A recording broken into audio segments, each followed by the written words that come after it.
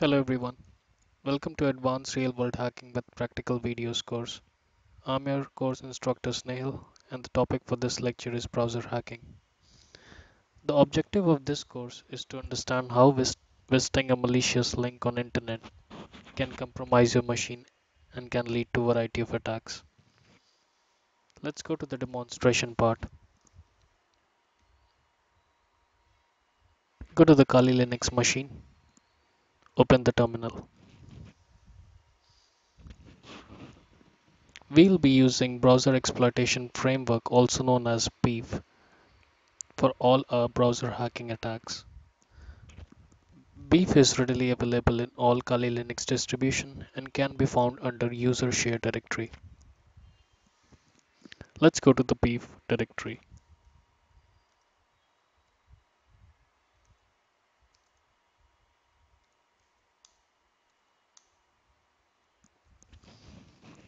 Before we start the Beef program, we need to make some minor changes in the Beef configuration file found in the same directory.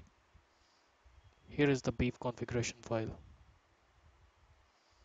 Let us make use of Nano Text Editor for making the changes. In the configuration file, we are looking for HTTP server settings.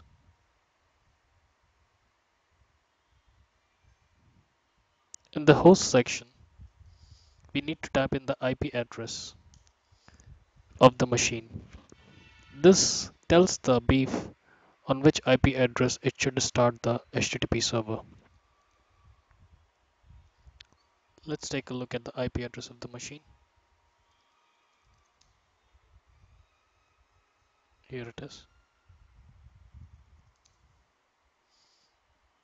We'll quickly make the changes.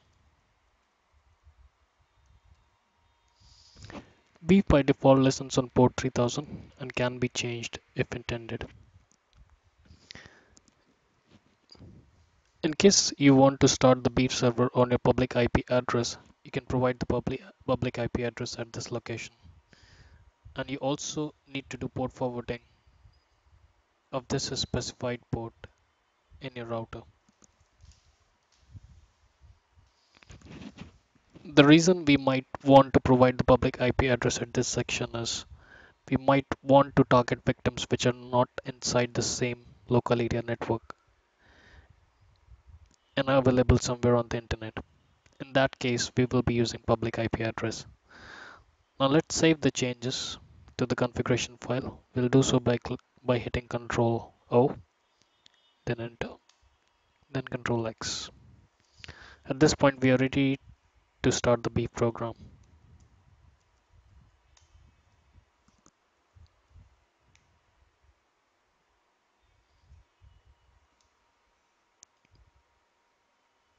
Beef takes a couple of seconds to load successfully.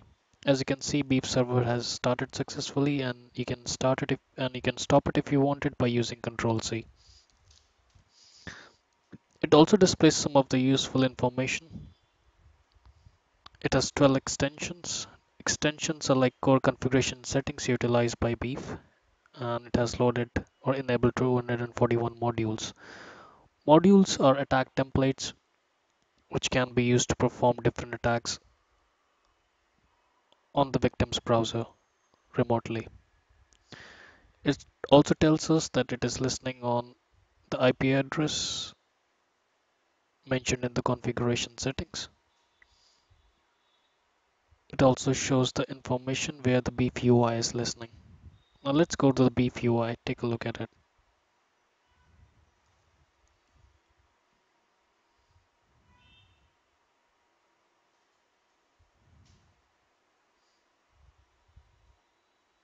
The default credentials for accessing Beef is beef.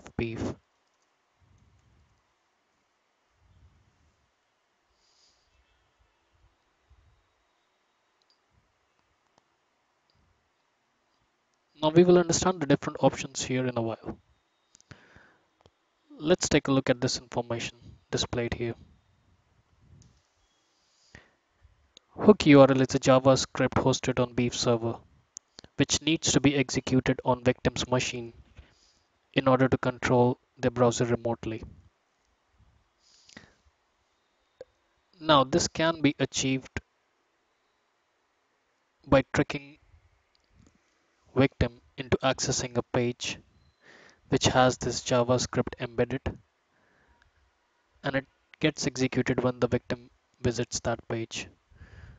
Or you can use some of the advanced technique like doing MITM attack and injecting JavaScript on the fly into victim's browser in a local area network scenario. We'll be not looking into MITM attack as it is out of the scope of this lecture. Let's understand the social engineering method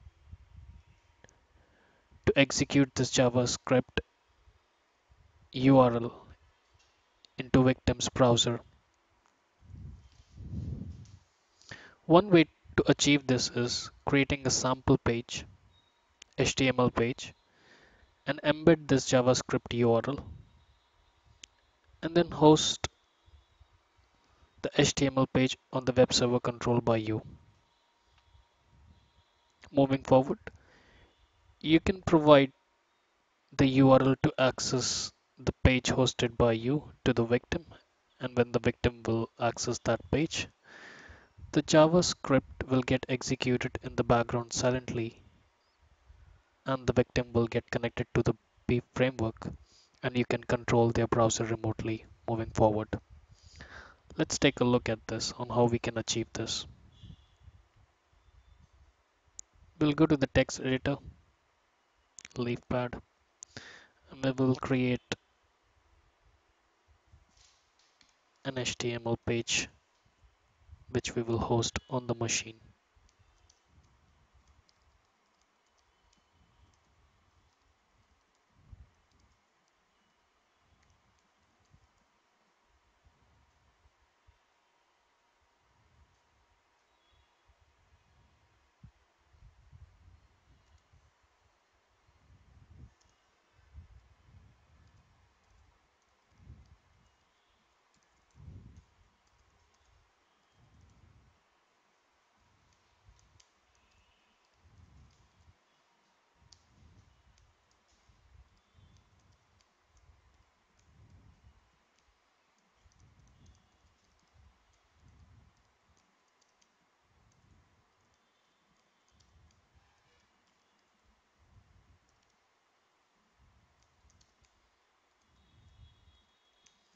Now we have our HTML page ready. You can use this script tag to inject into any of the page controlled by you in order to trick victim into executing this JavaScript. Now I have not created a very fancy page. In a real world scenario, you might want to make changes to this HTML source code and make the page look fancy or legit so that victim should not get suspicious and open the page. And then the JavaScript will get executed and you will have access to their browser which you can control remotely and perform different attacks from there. Now let's save this index.html file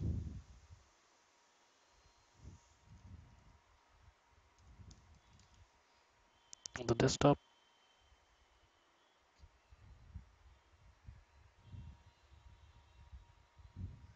There we have the index.html file.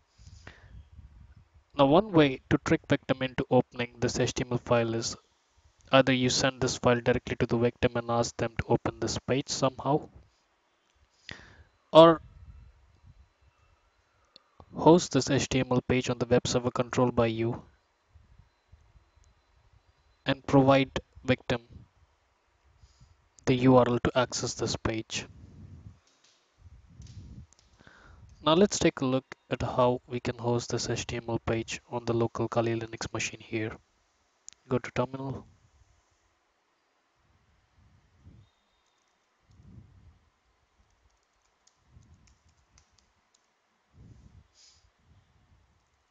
You can see the index.html file here. We'll copy the file into the var www.html directory. This is the directory for Apache. Now we will start the Apache.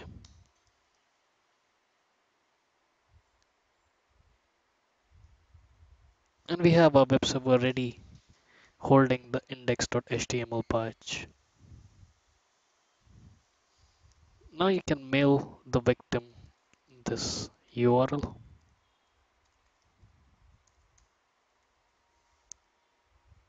on which you have your web server listening and have the index.html file ready to be served. You can write them an email and say, hey, check out this URL or website, it looks really cool, and you can provide them the link, this link. You can also use URL shortener to hide the IP address like bit.ly. Alright, so at this point of time, everything is ready, and now the attacker is waiting for the victim to access this URL. So the JavaScript gets executed and the victim browser gets connected to the brief framework. Now let's take a look how it happens on the victim side. Victim will receive an email from the attacker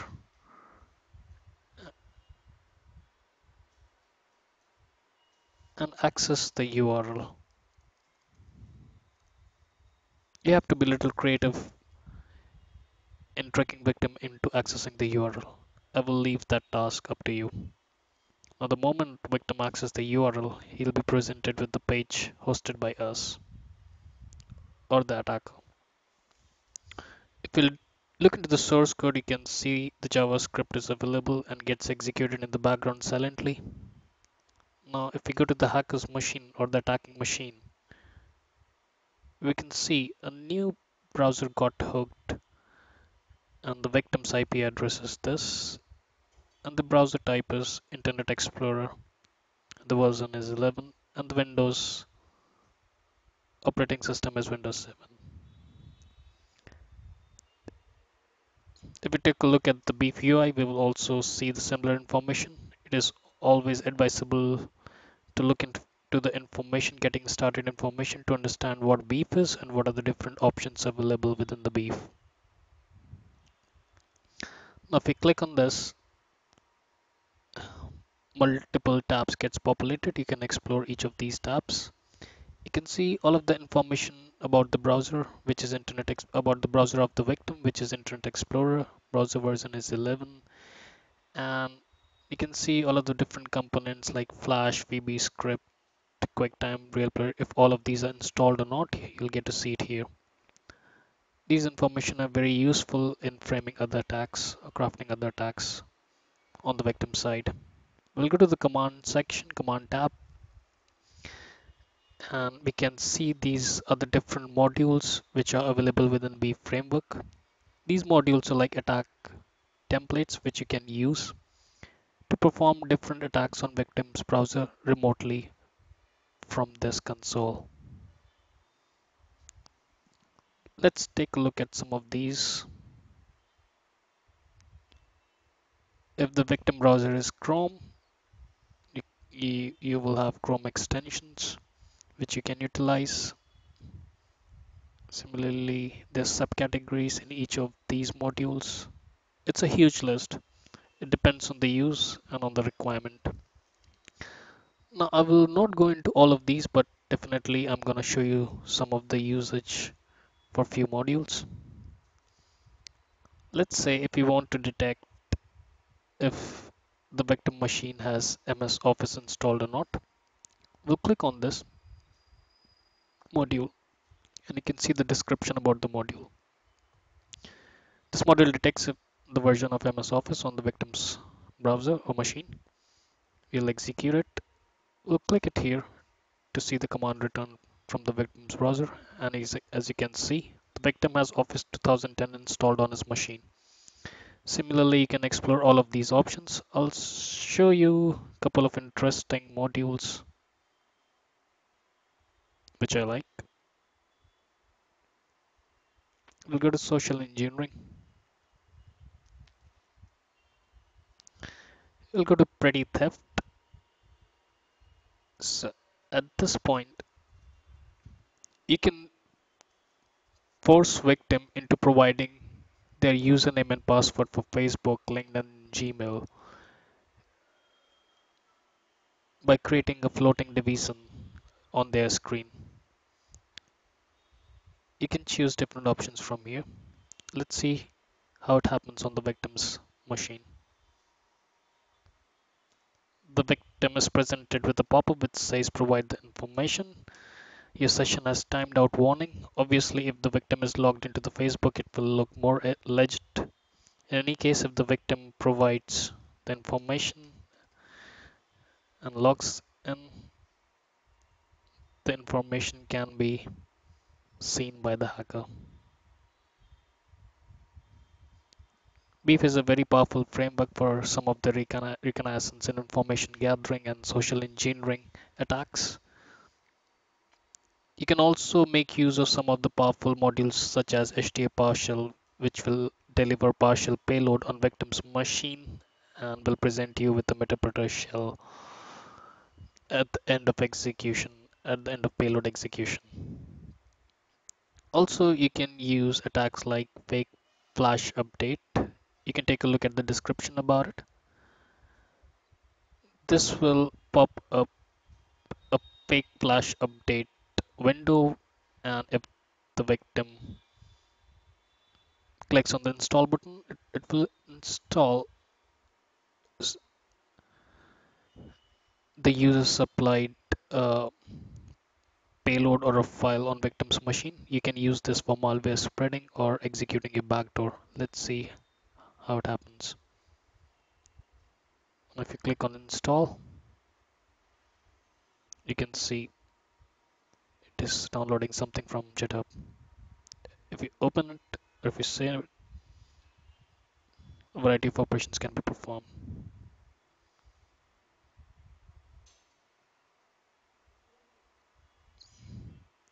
I'll show you another interesting thing. You can create an alert dialog. If you want to scare your victim, you can type in,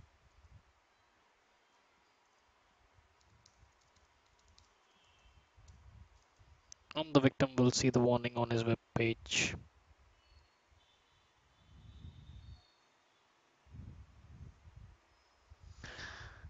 I hope you enjoyed the video and you learned something beneficial from this course. I also hope that you will use this information wisely and responsibly. Thank you for taking this course.